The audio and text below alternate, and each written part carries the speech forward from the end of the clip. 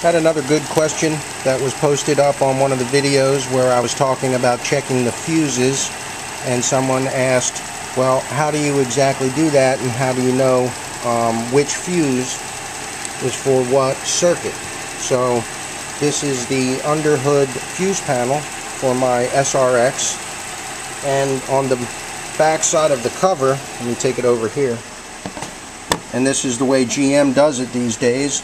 There is a road map that tells you exactly what each fuse does. There's also relays, and it tells you what the relays do. But what I normally do is, if I'm having an electrical problem, is I'll connect my meter to a good ground. I'll have the engine running to make sure that all the fuses are hot. And then I'll go ahead and probe with the positive lead and just glance back at my meter. And right now the engine's running, so we're reading battery voltage plus whatever the alternator is putting out, which alternator's working pretty hard right now. About 14.7 will be maximum. And you just go around and you touch each fuse. Has an exposed area on the back side, and you just go ahead and probe each fuse, and then you go back and you check your meter, and it should show battery voltage, or at least the same voltage on both sides of the fuse.